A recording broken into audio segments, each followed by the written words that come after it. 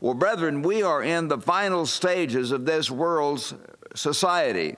Most of you realize that, and we know that things are happening very rapidly, and this world is coming to an end. That is the world society. You know, when God talks about this world, off of the term used as cosmos, that is the cosmopolitan society of the world, not the earth, but the society that Satan has created in this earth. I have before me here an article out of the Wall Street Journal just yesterday. Gay marriage passes in New Jersey, but veto looms.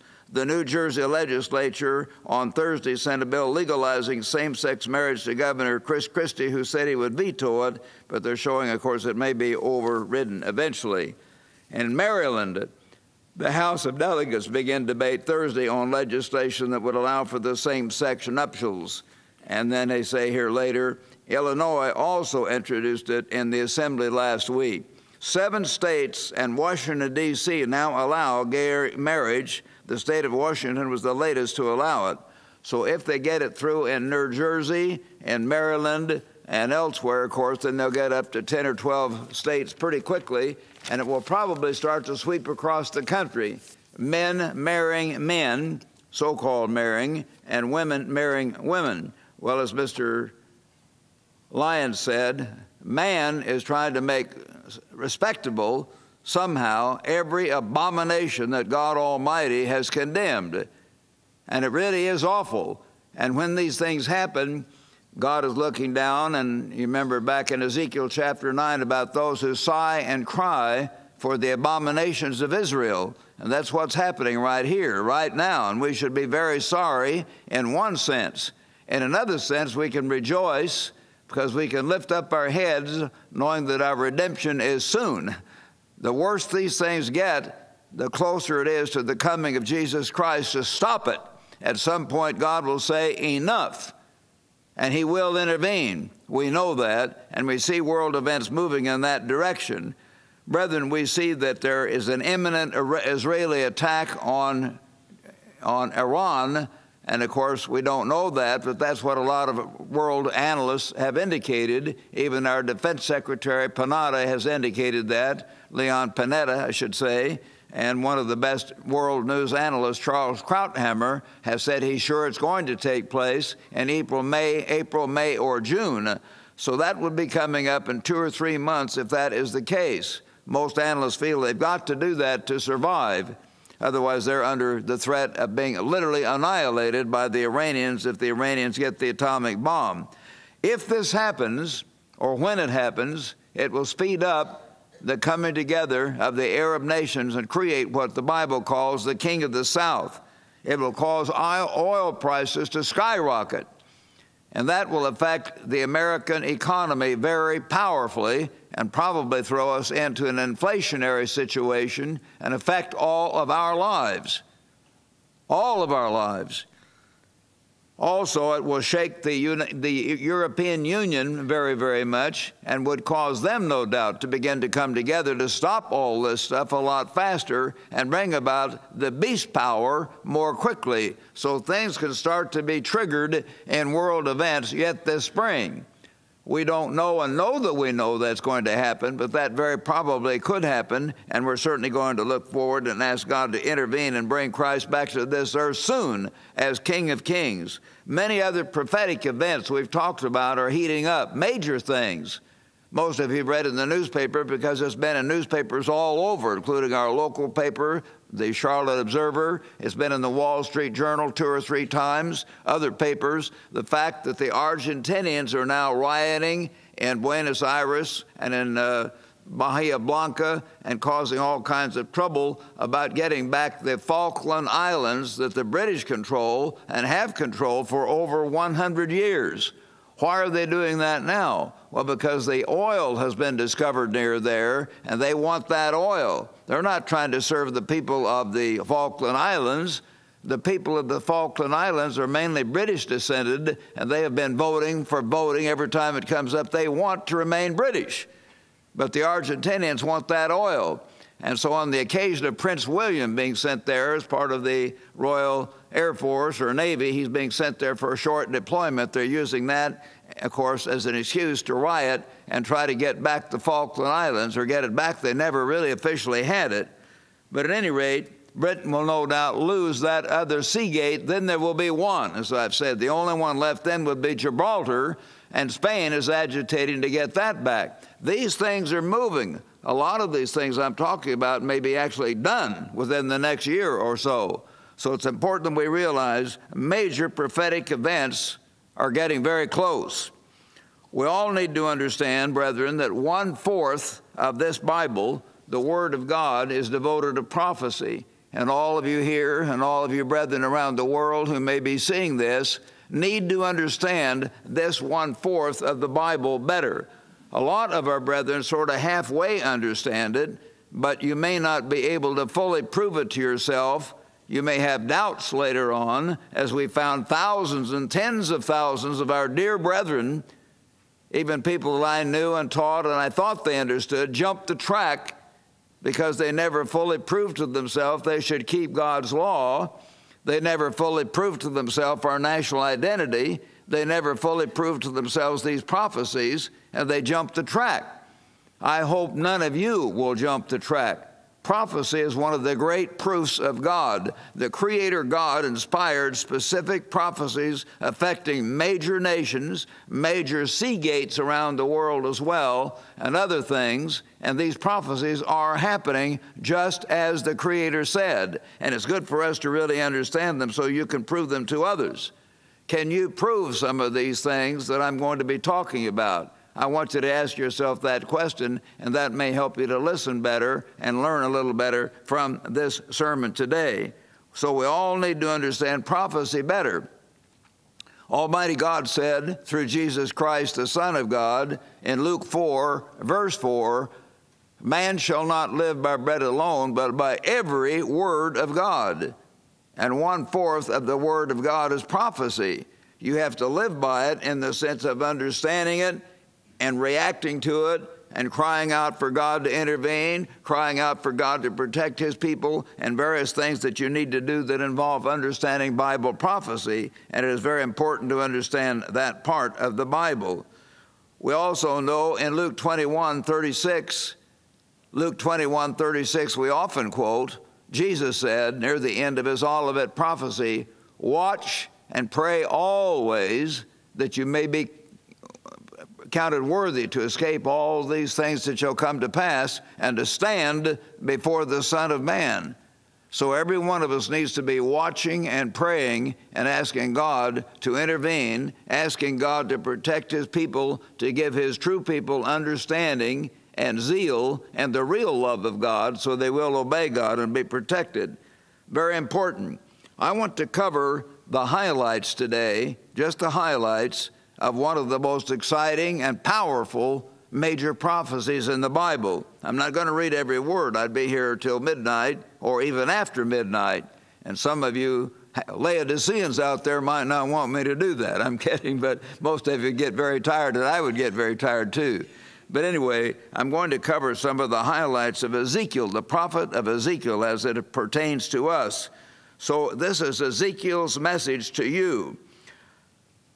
Remember, brethren, one of the key points to understand prophecy, and Mr. Armstrong mentioned this over and over and over again, the understanding of our national identity, that is the national identity of the British descended and American peoples, is a key, one of the most important keys to understanding end-time Bible prophecy. If you don't understand that, you won't get it.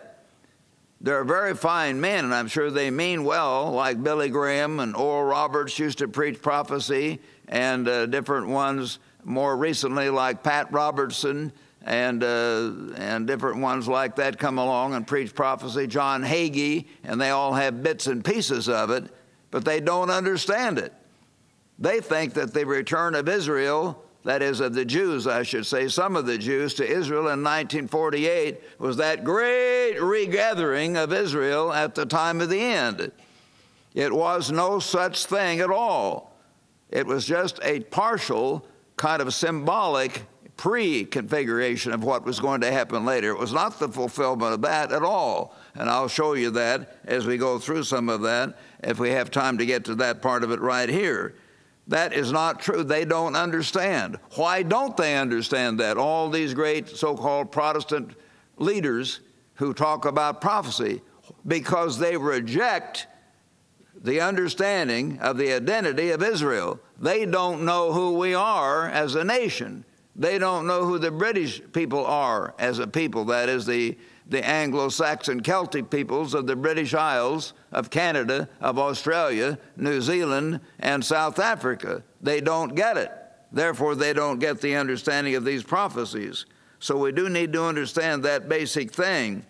Another thing is you need to understand the dates involved, and as you look at the book of Ezekiel and Jeremiah, they were contemporaneous pretty much. That means they lived at the same time. And as I look on my book, and I've researched this, and many of our prophetic experts in the past using, of course, and many of the outside experts agree with this too, but Dr. Herman Hay and others put some of these things together and came to realize that the book of Ezekiel was written about 593, if you're taking notes, from about 593 until 571 BC. Now, when did ancient Israel go into captivity? About 721 to 718 BC, over a 3-year period, a 3-year siege.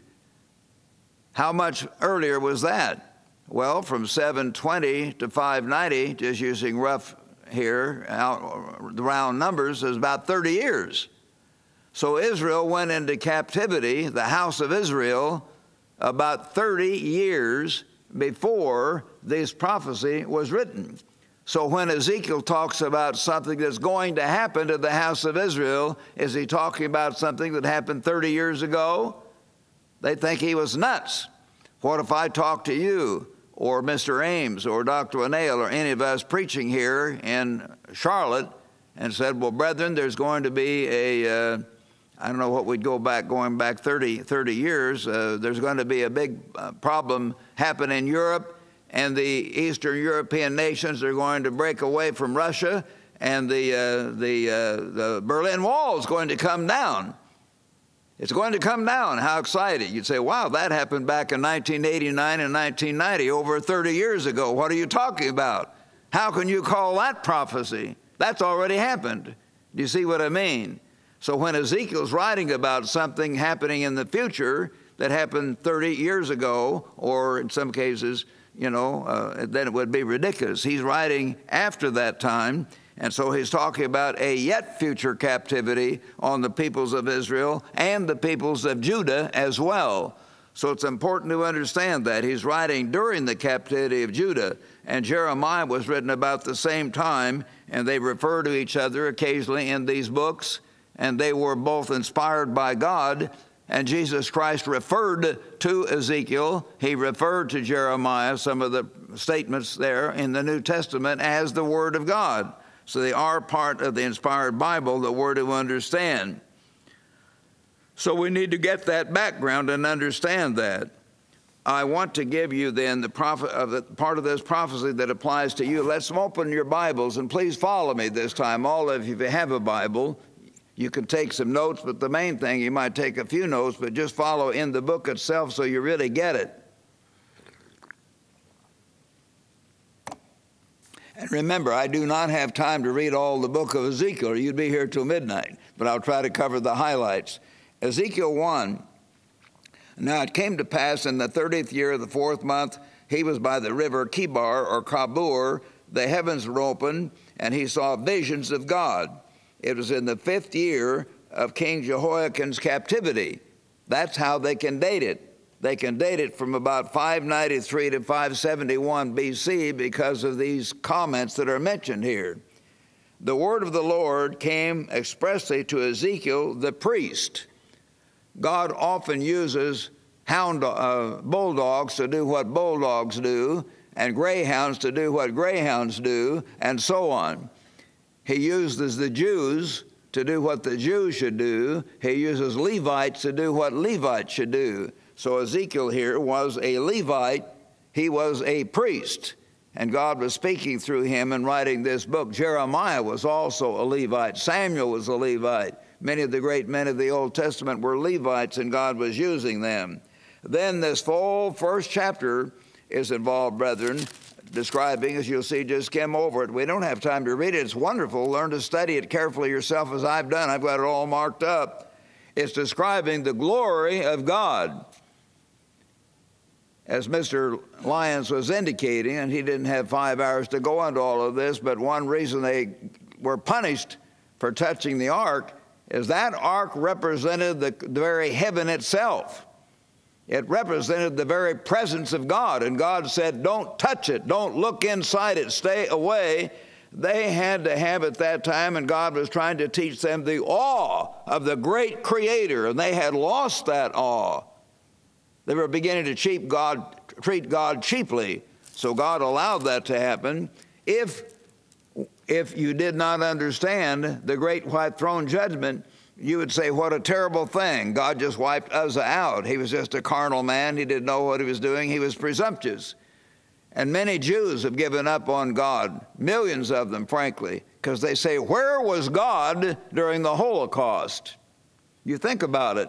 If you can point back to hundreds or thousands of your relatives being wiped out like that, it's awful.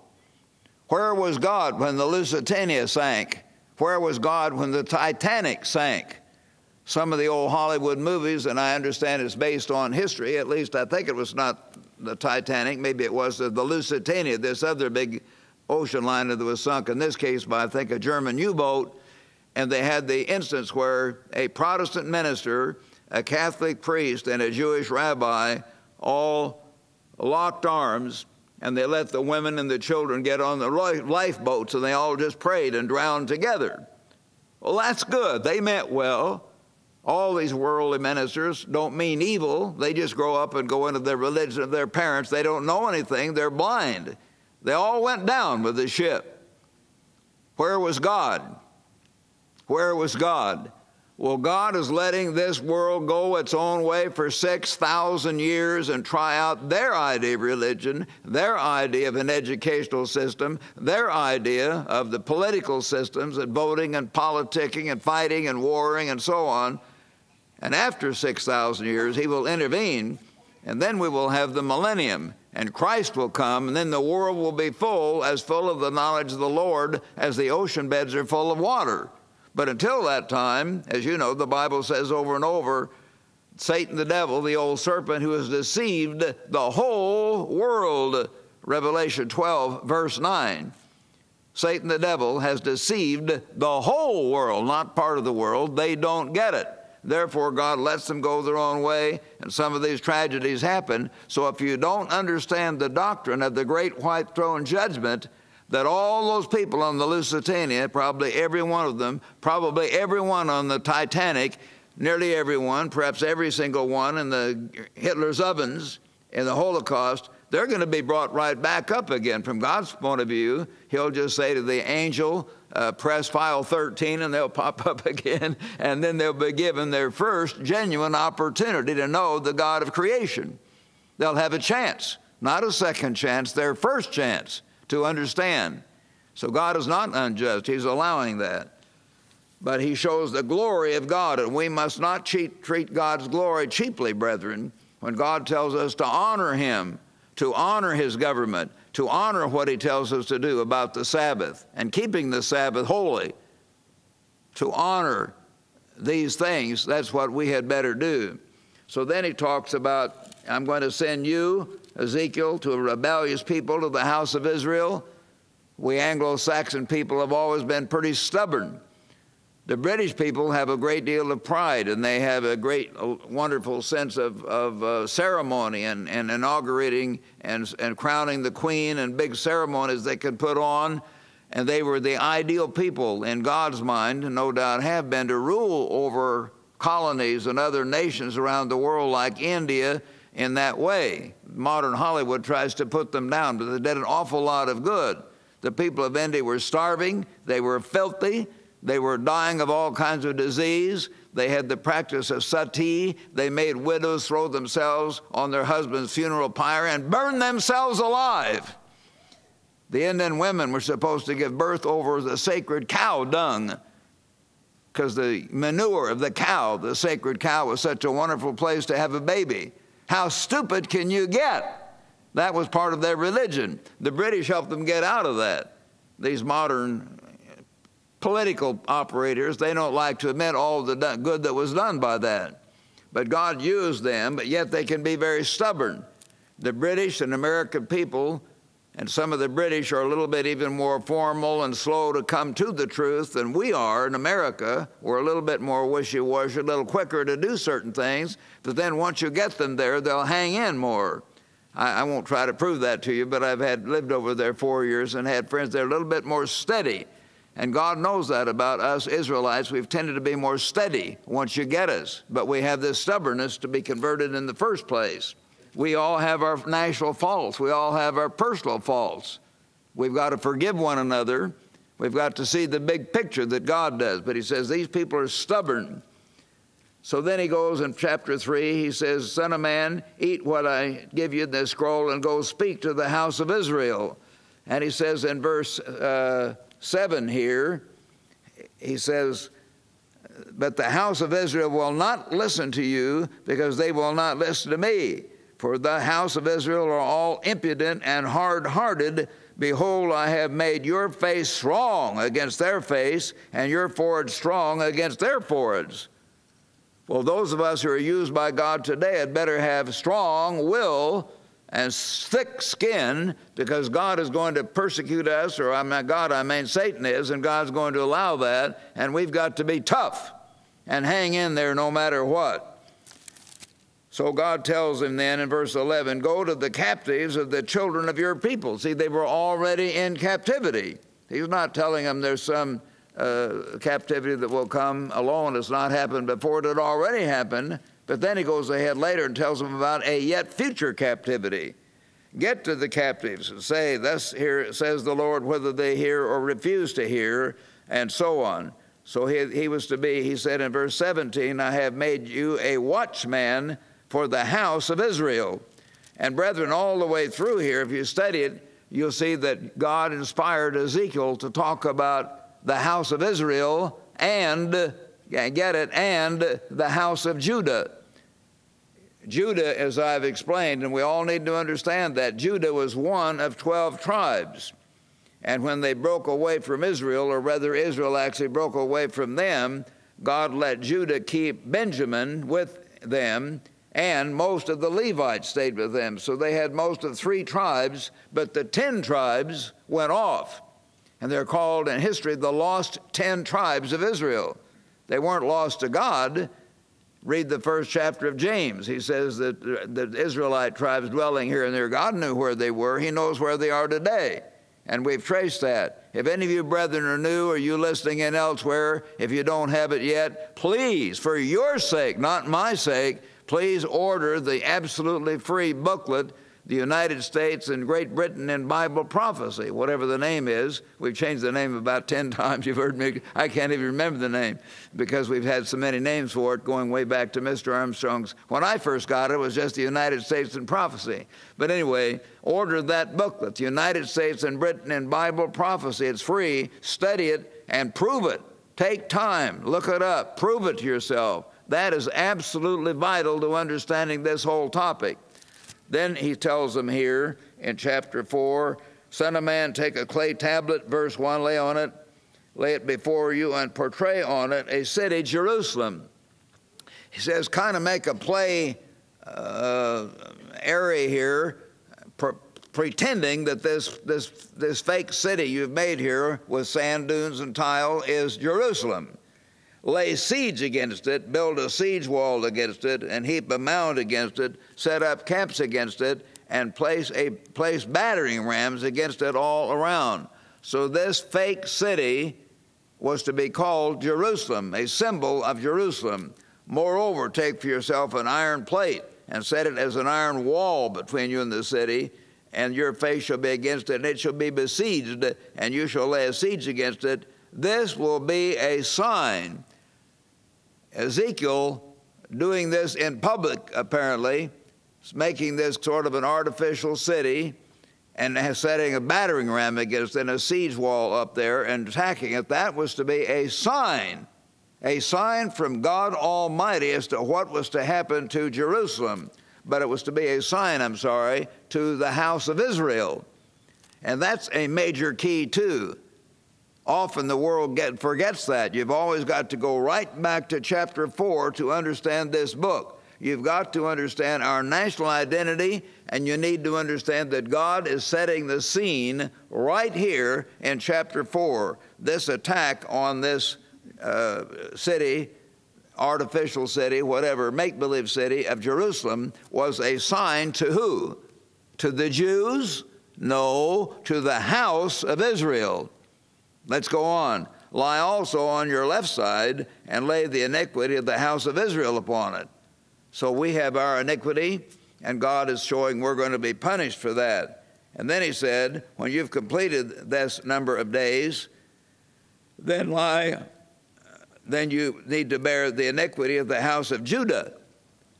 God knows the identity of them. He calls one of them the house of Israel and the house of Judah. Again, brethren, around the world, the house of Judah is the tribe of Judah. Ancient Israel had 12 tribes. The house of Judah was Judah, Benjamin, and Levi. Most of the Levites stayed with the temple, and so most of them ended up in the house of Judah. What happened to the other 10 tribes? They went off with Ephraim and Manasseh, who happened to be our immediate ancestors of the United States and Great Britain. And as most of you know, we in America are mainly descended from Manasseh, and the British descended people are mainly descended from Ephraim, which was to become a great commonwealth of nations, and Manasseh was to become the great single nation at the time of the end. And that whole booklet proves that. So he says then, as you lie on your right side, there you shall bear the iniquity of the house of Judah. 40 days I have laid on you, a day for a year. Here you have one of the places of the Bible indicating that principle in prophecy, a day for a year. In Numbers 14:34, that same thing is given. Often when he says so many days, in actual prophetic fulfillment, it means so many years. And so this is a sign. Then he says in chapter 5, you, son of man, take a sharp sword. Excuse me, I'll get this.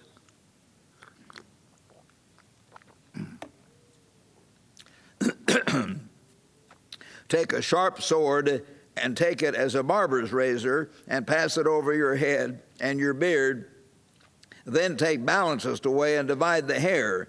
You shall burn them with fire, 1/3 in the midst of the city when the days of the siege are finished. So he was to burn that. Then you shall take 1/3 of your hair and strike around it with a sword, and 1/3 you'll scatter to the wind, and I'll draw out a sword after them. Even some of them were to be killed. You'll also take a small number of them and bind them in the edge of your garment.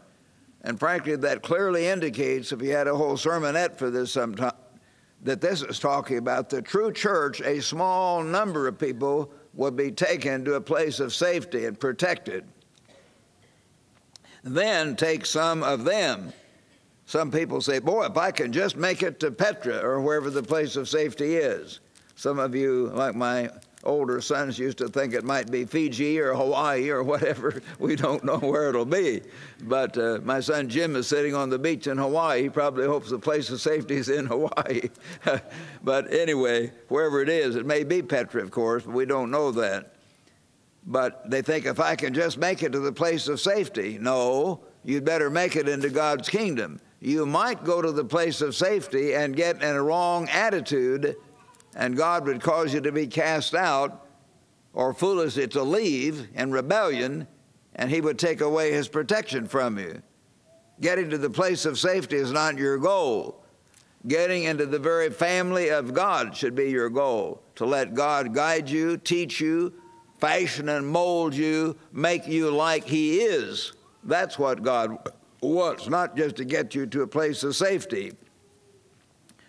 So then he said, take some of them, even in the place of safety, and throw them into the midst of the fire, and burn them in the fire. For from there a fire will go out into what? All the Jews? No, into all the house of Israel. All 12 tribes are going to be affected. And then he tells this, he said, Lord God, this is Jerusalem. What's he talking about? Again, you could forget this. You got to go back to chapter 4, verse 3. This whole mock war against this sand dune or whatever it was, this will be a sign to the what? To the house of Israel. This city of Jerusalem being attacked was a symbol of what was going to be done to the whole house of Israel. And if you understand that and follow that theme through this whole book, then you can understand the book of Ezekiel. And so he says, thus is Jerusalem, I've set you in the midst of the nations, and you've turned away from my commandments and statutes, which they did. But he's also talking about Israel, the whole house of Israel. Therefore, verse 7, because you have multiplied disobedience more than the nations all around you. Brethren, that's what we're doing today. We're having more same-sex marriage in the United States and Britain than they're having in Germany and Italy and all those other countries. We're turning further away from God. And God is predicting this way in advance, and that is what is happening today. You've turned away from me more than all the nations around you. You've not kept my statutes and judgments. He said, I will execute judgments on you in the sight of the nations, and I will do among you, verse 9, what I have never done, and the like of which I never will do again, because of all your abominations. Read that again. I'm going to do something I have never done, and I'm never going to do anything like that again. What does that tie in with in the rest of the Bible? Well, it ties in directly with Matthew chapter 24, as most of you older brethren should know. Matthew 24, the Olivet prophecy of Jesus, when he comes up to talking about the great tribulation, he says in verse 21, for then will be great tribulation, such as has not been since the beginning of the world to this time, no, nor ever shall be. There's never been anything like this before. There never, ever will be again. The same time. God does not have two different times like that. He has one time like that. It's all at the time of the end, the great tribulation. This is what he's talking about clearly back in Ezekiel chapter 5 and verse 9. This is a very key verse. Because of all your abominations. What abominations? Why, the abomination they're writing about right here in the Wall Street Journal. State after state in this so-called land of the free and home of the brave is coming up with men marrying men and women marrying women, and that is an abomination in the sight of Almighty God, the Creator, who made us male and female, who made us to be one flesh, to have children together, to have a family, who gave us the different natures that we have to complement each other, that we are made for each other, but a man is not made to help and cooperate with and be the companion in that way of another man. It's an abomination. It does away with the natural leadership a man ought to have in his family. It does away with the lessons of life that God wants a woman to have. It does away with the strength and love and stability of a family. You'll never have that kind of family. I have my granddaughter here, Jim's daughter, and I think one time I took her, and I'd like to do it again sometime as she gets older, and take her up in my study and show her pictures of her parents as they were younger, and my family, and then her grandparents, her great-grandparents, and her great-great-grandparents, our family. You couldn't do that if you had a homosexual society, because they would be having artificial insemination after a while. They won't have men and women joining together to have children. They would say, we don't know where you came from.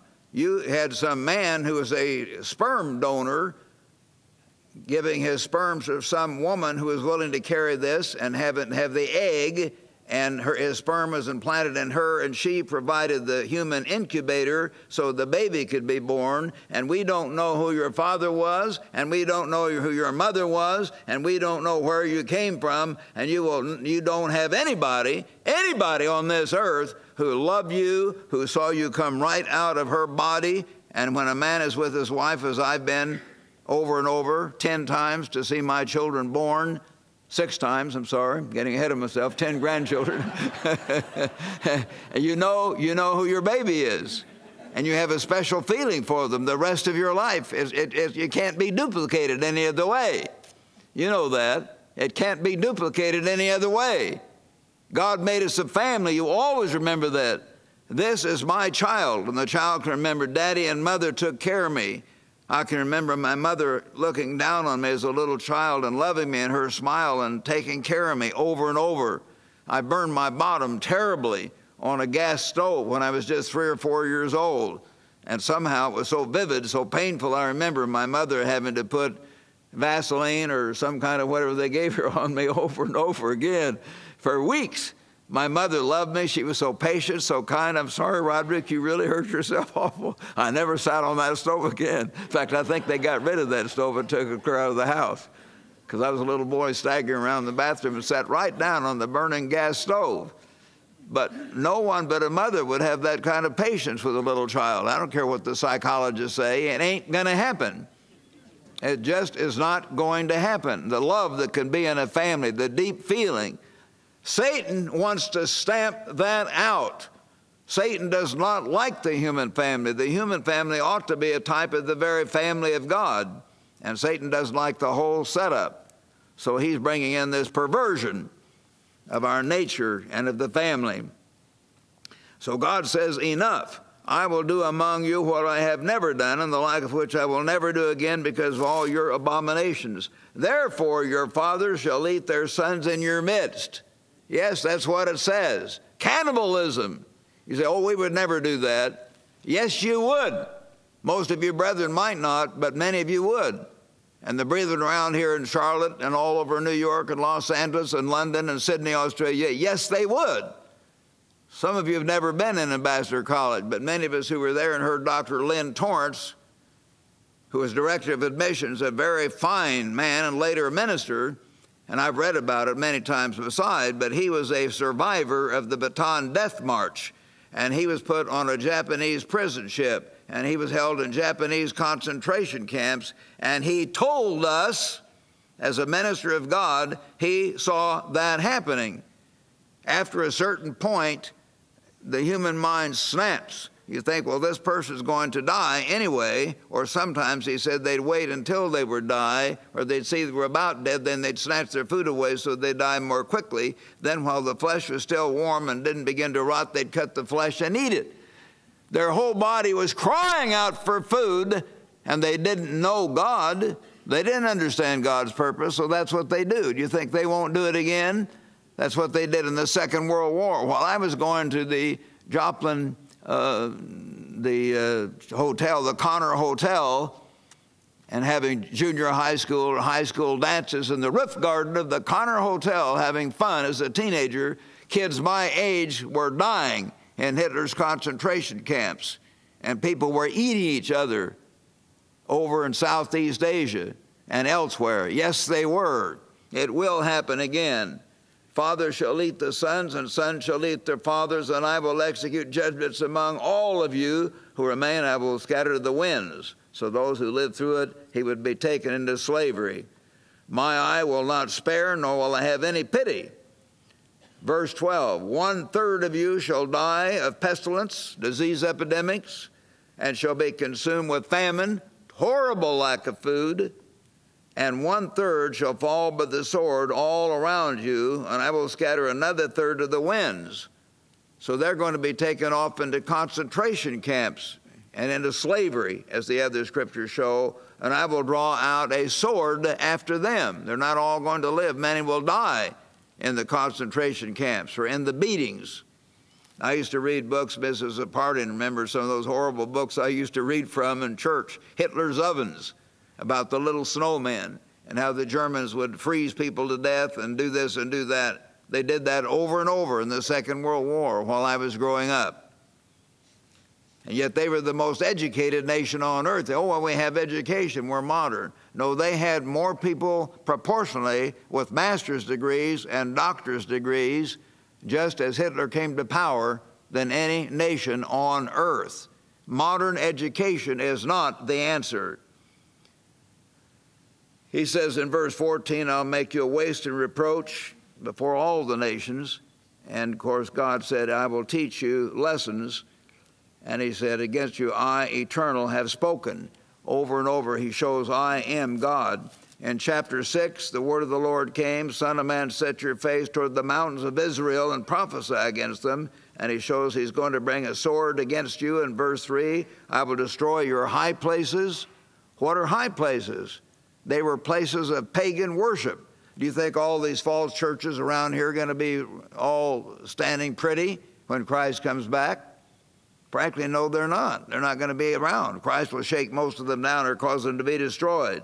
Then your altars shall be desolate, your incense shall be broken, and I will cast down your slain. And I will lay the corpses of your children of Israel before your idols, and I will scatter your bones all around your altars. Notice verse 6, and all your dwelling places, the cities shall be laid waste, and the high places shall be desolate. He didn't say were 30 years or 100 years earlier. He says they shall be in a yet future captivity and punishment.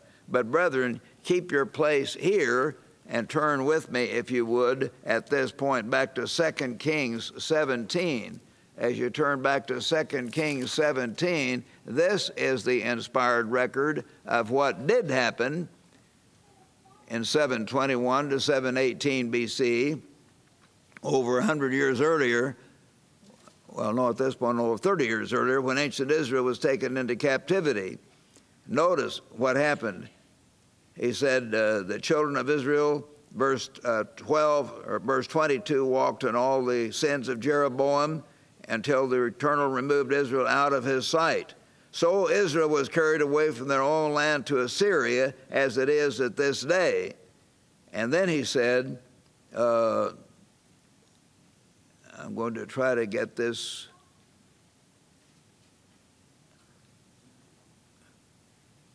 Then the kings of Israel brought people from Babylon, this is verse 24, Cutha, Ava, Hamath, and Sepharvaim, and placed them, these other people, in the cities of Samaria, that's the cities of Israel, instead of the children of Israel, and they took possession of Samaria and dwelt in its cities. And it was so at the beginning that they did not fear the Eternal, therefore he sent lions among them, and they had to learn the religion of the God of the land. God didn't completely destroy them because he hadn't chosen to call them yet. But there were many thousands of people living in those cities. Do you follow me? The cities were not ultimately destroyed. But here in Ezekiel it says they will be. They weren't earlier, but they will be destroyed. So if you're taking notes and understand this, you could prove to the doubters this is talking about a yet future captivity on whoever is in modern times the house of Israel and the house of Judah. And we need to understand that distinction and what that means. In all your dwelling places the city shall be laid waste. That did not happen in 721 BC. And so he shows it will happen. And then it says in verse 9, then those of you who escape will remember me among the nations where they're carried captive, because I was crushed for their adulterous heart, and they shall loathe themselves for all the evils which they committed and all their abominations. Well, most of them didn't do that back in ancient Israel. They simply were taken over and moved over to northwestern Europe and the British Isles. They didn't know who they were. We've lost our national identity. But later, when Christ comes, these people around here will have been taken into captivity, and they will then finally come back to Israel, and they will understand. We will be there to help teach them if we make it into God's kingdom. Then they will understand, and they will loathe themselves. They'll say, we will wish we had listened to tomorrow's world program. We will wish we would have listened to Mr. Armstrong when he was alive. We would wish we would have listened to God's true ministers. but they have not. Chapter 7, he picks up say it again. He says, verse 2, Son of man, thus says the Eternal to the land of Israel, the end has come. My eye will not spare, nor will I have pity. Then you shall know that I am the Eternal. This phrase is mentioned over and over in this book. You shall then know who is God, he says over and over. People don't know that today. Verse 5, thus says the eternal God, a disaster, a singular disaster. Behold, it has come, an end has come, and doom is going to come on the land. And he says in verse 14, they have blown the trumpet and made everyone ready, but no one goes to battle. Why is that going to happen in America a little bit later? I think we can see. We have all these Muslims in the armed forces. Some of them are even killing their leaders occasionally. They won't necessarily be loyal. We have all these different races who sometimes will learn to hate each other. We have these different religions. We'll have these homosexuals in there who will resent the fact that the other soldiers don't like their homosexuality. We will have a confused people who will be so confused as to who they are and who God's purpose is. The trumpet will sound, and the army that used to defend us in World War I and World War II, that kind of unified army will no longer exist. The trumpet will sound, and they will not go forth to battle. And he says, verse 19, they will throw their silver in the streets. Their gold will be like refuse. All the wealth we accumulate will be worth nothing then. Their silver and gold will not be able to deliver them in the day of the wrath of the Lord. Get that. This is all looking forward to what? The time that's mentioned 30 times in the Bible. The day of the Lord, the time of God's supernatural intervention in human affairs leading up to and climaxing in Christ's coming and the beginning of the millennium. The day of the Lord. That's the time he's talking about. He says in verse 26, disaster will come upon disaster and rumor upon rumor. Brethren, once this thing gets going, and I don't think it'll happen that fast this year, but we could happen a small series of things. We could see the Israelis attacking Iran, and all of a sudden the nations of the Middle East get together because they don't like Iran. And Iran might counterattack Israel and virtually wipe them out, and that might be the wound of Judah, Judah's wound. Then it would scare, as they had a whole Middle East Holocaust, a Middle East inferno, as this one Middle Eastern leader said. He said, if this happens, if Israel attacks Iran, it's going to set off an inferno through the whole Middle East. So then you could have a reaction in Europe being afraid of that system and bring about more quickly the united Europe that's going to come, and one thing after the other, one after the other, disaster upon disaster, rumor upon rumor. Then they will seek a vision from a prophet, but the law will perish from the priest and counsel from the elders. They won't have an answer from God in their churches because they are not obeying God. They're not doing what God said. They will not have God's answers to their prayers. Then in chapter 8, it describes again great visions of God and showing some of the paganism. It was a type of the paganism we had today. And in chapter 9, it describes again Jerusalem as a type of all Israel. And the Lord tells this man, verse 4, Ezekiel 9, verse 4, go through the midst of the city, the midst of Jerusalem, put a mark on the foreheads of the men who sigh and cry over all the abominations that are done. We ought to have that attitude, being terribly sorry as we see these horrible things happening. To the others, he said, go after him through the city and kill. Do not let your eyes spare, nor have any pity. Utterly slay old and young, maidens and little children and women, but do not come near anyone on whom is the mark. If you are those who return to God and genuinely repent and sigh and cry for the abominations of Israel, then God will protect you. So Ezekiel falls on his face and asks God to have mercy, and so on. Then in chapter 10, we find more about the glory of God.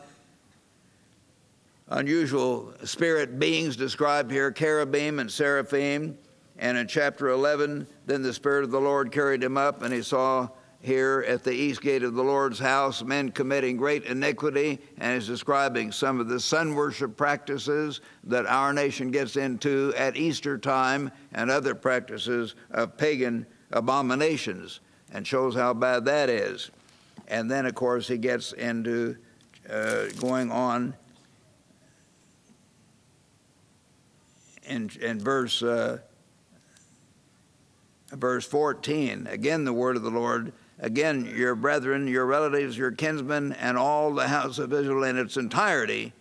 He says, talk to them and get away. They say, get away because the Lord has given this possession to others.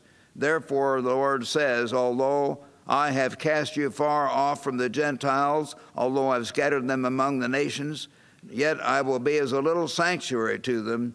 And then he says, verse 17, thus says the Lord, I will gather you from the peoples, assemble you from the countries where you've been scattered, and I will give you the land of Israel. So he's going to bring them all back in due time.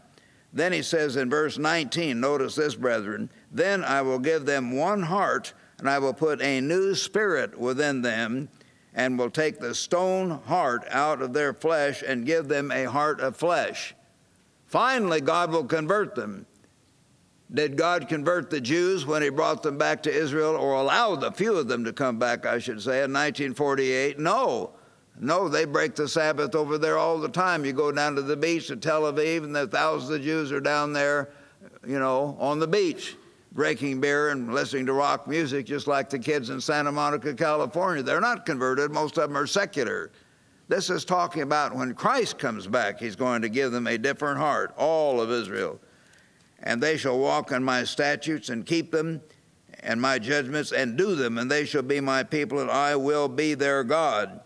So he's going to finally really convert people. Then in chapter 12, he talks again about more general things. And I'm going to have to skip over some of these chapters that are not as specific to us. And in chapter 13, brethren, turn there, he talks about the modern ministers or prophets of Israel. Are they all evil? Well, yes, in God's sight, but they're blinded. They don't know what they're doing, and so they're completely blinded and cut off from God. Speak against the prophets of Israel who prophesy out of their own heart. Woe to the foolish prophets who follow their own heart and have seen nothing. You have not gone up, verse 5, into the gaps to build a wall for the house of Israel. We have not, the true ministers would do this, but the false ministers have not strengthened people to obey God and have his protection, to stand in the day of the Lord. The day of the Lord is just ahead. These false ministers have not taught people God's way. They've envisioned futility and false divination, saying, thus says the Lord, and the Lord has not sent them. And he says all the way through, of course, they'll often say, peace. Verse 16, that is, the prophets of Israel who prophesy concerning Jerusalem, who see visions of peace when there is no peace. Likewise, son of man, set your face against the daughters of my people who prophesy out of their own heart.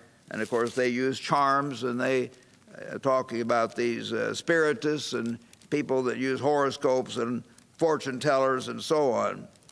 God has not used them. Then he describes in chapter 14 more of the elders of Israel and how they have turned aside from the true God and are worshiping idols. And chapter 15, the same thing. Chapter 16, if you turn there, he talks here about the covenant he made with Israel and how they have broken that covenant of marriage and turned against God into spiritual harlotry. And he's going to have to punish terribly for that spiritual harlotry. And in chapter 17, he talks about, frankly, something I don't have time to go into, but about how the royal family was transported from Israel over to Ireland and then over to Great Britain. And you read of that, of course, in Mr. Armstrong's booklet, The United States and Britain in Prophecy. In chapter 18, he talks about, behold, verse 4, all souls are mine, the soul of the Father is the soul of the Son, the soul who sins shall die. So souls can die, and he says each one's going to be responsible for his own sin. You come to chapter 20, and here God warns powerfully how ancient Israel turned away from the Sabbath day. And he says in verse 12, moreover, I gave them my Sabbaths, which would include his annual Sabbaths. Do we keep them today? No, not our world. To be a sign between them and me. That's why they don't know God. They don't know the God of creation, and they don't know God's plan, because the holy days picture God's plan, that they may know that I am the Eternal who sanctifies them. Yet the house of Israel rebelled against me in the wilderness. They did not walk in my statutes, and they despised my judgments, and they greatly defiled my Sabbaths. Then I said I would pour out my fury upon them. So then he said he would scatter them among the nations, of course, over in verse 23 and verse 24, because they completely turned away from God. And chapter 21, again, more general, often just local prophecies about certain nations, and chapter 22 as well. Chapter 23, I'd like to show here something that does apply to our modern religion. Chapter 22, verse 25. Chapter 22, verse 25, the conspiracy of the prophets in her midst is like the roaring lion tearing the prey. They've devoured the people. Her priests have violated my law and profaned my holy things. Do the modern ministers in Britain and America have a deep, profound respect for the Sabbath, for God's holy days, for his law about clean and unclean meats, for his law about marriage, and that marriage is a sacred covenant before your Creator to last until death do you part? It's between a man and a woman only. They profane my law. They have not distinguished between the holy and the unholy, and they have not made a difference between the unclean and the clean, and they have hidden their eyes from my Sabbaths. Have they deliberately hidden their eyes? A lot of them know about it, but because they're blinded, they just turn against it. They don't want to do what God says. He says in verse 28, her prophets have plastered them with untempered mortar, seeing false visions and divining lies, saying, thus says the Lord, when the Eternal has not spoken. The people of the land have used oppression, committed robbery. Why are so many people in the United States poor and trodden down? These big corporations have taken advantage of them. The banks have charged undue interest rates. The Democrats are partly right on some of that. The Republicans are partly right on other things. Not any one of them has the complete understanding, but when Christ comes back, it's going to be his government. It will be made right, and the poor are going to be helped. They oppress the poor and the stranger. So I sought for a man among them who would make a wall, stand for a gap, and make a gap on my behalf in the land, that I should not destroy it. But I found no one. No one was willing to stand up in that way among the peoples of the land. So then he talks more about the spiritual harlotry of Israel. And then I want to go over, brethren, so I don't just have you turn. Let's turn on over to chapter, if you would, to chapter 33 at this point, because most of this is about specific things, or about the nation of Egypt and the great punishment he was going to bring on Egypt and Assyria. And chapter 33, again the word of the Lord came, saying, Son of man, speak to the children of your people and say, when I bring a sword upon the land, and the people take a man of their territory and make him a watchman, when he sees the sword coming, if he blows the trumpet and warns the people, then whoever hears the sound of the trumpet and does not take warning, his blood will be upon his own head. But if the watchman sees the sword coming, verse 6, and does not blow the trumpet, and the people are not warned, then, of course, the watchman is in trouble. That's where we come in. We do understand, and we should warn our people. His blood will I require at the watchman's hand. So you, son of man, I have made you a watchman for the house of Israel. Therefore, you shall hear a word from my mouth and warn them from me. We are giving a warning over our television program, our magazines and other literature, and we're going to do it more and more powerfully over the internet. In the name of God, give our nation a warning. and all the nations of the world a warning from the true God, and I pray that God will help us make it plain and make it strong. In verse 34, chapter 34, the word of the Lord came, Son of man, prophesy against the shepherds of Israel. Who are shepherds? Well, of course, ministers. Woe to the shepherds of Israel who feed themselves, and should not the shepherds feed the flock? You take the best, but you don't feed the flock. The weak you have not strengthened, nor have you healed those who are sick. We're trying to do that. Most churches don't pay any attention. They just said, let them go to the doctor. They don't even understand that. Certainly it applies spiritually, but it also applies physically. They don't even believe in healing. So they were scattered because there was no shepherd, and they became food for the beasts of the field, that is, the wild animals, as the Gentiles are pictured. And so God says in verse 11, Be indeed, I will search for my sheep.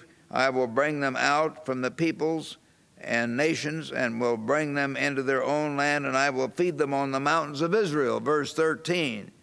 He says in verse 22, brethren, turn to verse 22, Therefore I will save my flock, and they shall no longer be a prey, and I will judge between sheep, and I will establish one shepherd over them, and he shall feed them, my servant David. He shall feed them and be their shepherd. If you'll turn back to the book of Hosea, keep your place here, but if you turn a little bit further on in your Old Testament to the book of Hosea, you will see that the same thing is mentioned here in this book, in the book of Hosea. And I want to turn to there. It's Hosea chapter 3 and beginning in verse 4. For the children of Israel shall abide many days without king or prince. That's when our people were scattered in the Middle East and Europe and going toward the British Isles, without king or prince, sacrifice, or sacred pillar, without ephod or teraphim. Afterward, notice verse 3, Ezekiel chapter 3, this is verse 5 now. Afterward, the children of Israel shall return and seek the eternal. Finally, our people will seek the ever-living one, their God, and David, their king. They shall seek David, their king, and fear the eternal and his goodness. When? In the latter days. In the latter days, King David will be resurrected in the resurrection from the dead, and he will literally be the king over Israel once again. Turning back to chapter 34 now of Ezekiel, verse 23, I will establish one shepherd, my servant David. He shall feed them. I, the Eternal, will be their God. And, of course, the one speaking was who? As Mr. Lyons explained, that one was Jesus Christ. He's the one speaking, the Rock of Israel. I, Christ, will be their God. God the Father will be up in heaven, but Christ will be their immediate Lord and God and do that. And David, my servant David, shall be a prince among them. I, the Eternal, have spoken, and I'll make a covenant of peace with them. And then he describes how they'll finally break the yoke in verse 27, when I have broken the hands of the yoke and delivered them from the hand of those who enslaved them. So Christ is going to deliver our people finally from the hands of those who have enslaved them. He's going to finally say enough and punish our people, and when they're humbled and cry out to him, again he will say enough and bring them back from the concentration camps. And he said in chapter 36, turn now to chapter 36, verse 24 here, for I will take you from among the nations, gather you out of all the countries, and bring you into your own land, talking about all of Israel. In fact, he says up in verse 22, therefore say to the house of Israel, he's talking about the whole house of Israel, I'll bring you into your own land. Then I will sprinkle clean water upon you. You'll be clean. I'll give you a new heart, a new spirit within you. Did the Jews coming back to Israel in 1948, did they get a new heart and a new spirit? No, they didn't get that.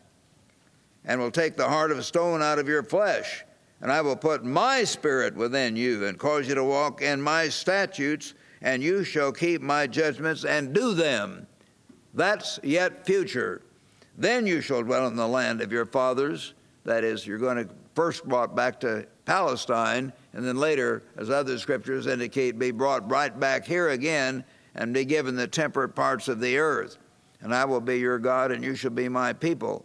I will deliver you from your uncleanness, and I will multiply the fruit of your trees, so that you will never again bear the reproach of the nations, the reproach of famine among the nations. Verse 31, then you will remember your evil ways and your deeds that were not good, and you will loathe yourselves in your own sight for your iniquities and your abominations. Not for your sake do I do this. Let it be known to you.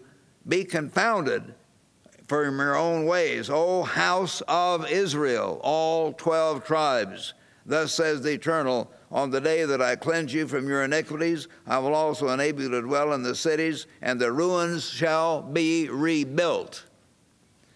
The desolate land that was shall be tilled instead of lying desolate. So they shall say, notice this, brethren, this does not apply to Israel, that is the little tiny nation of the Jews. So they will say, this land that was desolate has become like the Garden of Eden, and wasted and desolate, and ruined cities are now fortified and inhabited. Actually, it's not like a wonderful paradise in Israel. It's still pretty barren over there. Then, this is the key verse, verse 36, then the nations which are all around you, who's all around Israel today? Syria, Egypt, Jordan, Iran, Iraq, all these Arab nations, okay? Then they shall say that are all around you, that I, the Eternal, have rebuilt the ruined places and planted that was desolate. I, the ever-living one, have spoken. I will do it. Are they saying that? Of course not. That is yet future. So God is going to bring our peoples back. He's going to bless them in every way. In chapter 37, he talks about the valley of dry bones and how modern people are going to, of course, come up, and they will be given a chance, the whole house of Israel, but is also symbolic of the nation, as some say. That nation is going to come back. I'm sure it's dual. But then he goes on to say, in verse 21, Ezekiel 37:21, thus says the eternal God, surely I will take the children of Israel from among the nations and gather them from every side and bring them into their own land. Then I will make them one nation. He's talking about, as you see the previous verses, those who are Jews plus the Israelites. The Jews and Israelites don't know that they're the same people. The Jews that live among us, they don't know that we're not just, they just think they're different, like a different nation. We're all the same nation. We're all part of Israel.